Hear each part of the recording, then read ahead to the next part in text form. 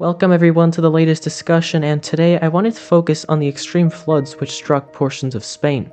The event began on Friday, October 25th, when the cold front associated with this system swept across the Iberian Peninsula, gaining momentum as it neared the Mediterranean coast.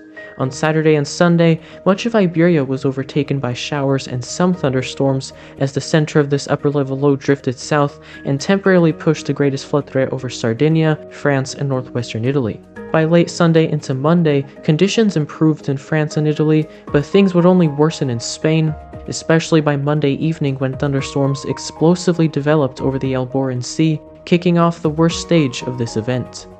Perhaps one of the most notable events on Monday was the destructive thunderstorm which slammed into the town of El Ejido in the evening, dropping hailstones as large as 7 centimeters in diameter, which inflicted severe damage to vehicles, trees, and some structures. Unfortunately, everything that had happened up to this point pales in comparison to the absolute nightmare which occurred on Tuesday, October 29th. As rain continued falling in the southern portion of the country, an increasing number of well-defined bands of persistent thunderstorms became apparent, but none of them were quite as persistent and utterly extreme as the one which was developing near Valencia. By the early afternoon, improvements began further south, as an increasingly organized line of thunderstorms began lifting northward for hours to come, as the train of storms near Valencia continued raging on. Some of those thunderstorms even acquired supercellular characteristics, resulting in multiple damaging tornadoes. It wasn't until late Tuesday evening into the nighttime hours that things calmed down near Valencia, but it was already too late. An unimaginable amount of destruction had taken place. Some of the footage that has flooded social media from these affected communities is among some of the worst I've ever personally seen, and the destruction inflicted by this extreme weather event will undoubtedly go down in record books and will be vividly remembered by many people across Spain. Now, as of today, Wednesday, October 30th, widespread rainfall is moving into southwestern Spain, around Seville and Gibraltar, with more thunderstorms lingering around Catalonia and the Balearic Islands.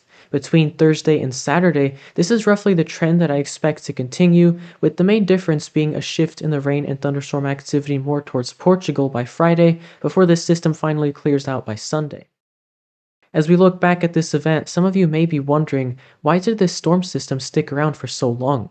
Aren't weather systems supposed to keep moving? Well, that's usually the case, but this system was different in the sense that it got cut off from the main flow of things, which makes the term cut-off low appropriate.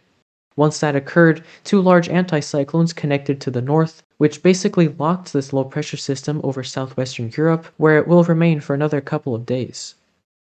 As we look further ahead into November, I'm thankfully not seeing any signs of another storm system like this one, but I did want to bring to your attention the potential for extreme rainfall in portions of Norway, where as much as 100 to 200 millimeters of rainfall will be possible in the span of 24 hours. The same storm system will then produce plenty of snow in the higher elevations, with a swath of snowfall extending through Sweden, Finland, and Russia, followed by a colder air mass.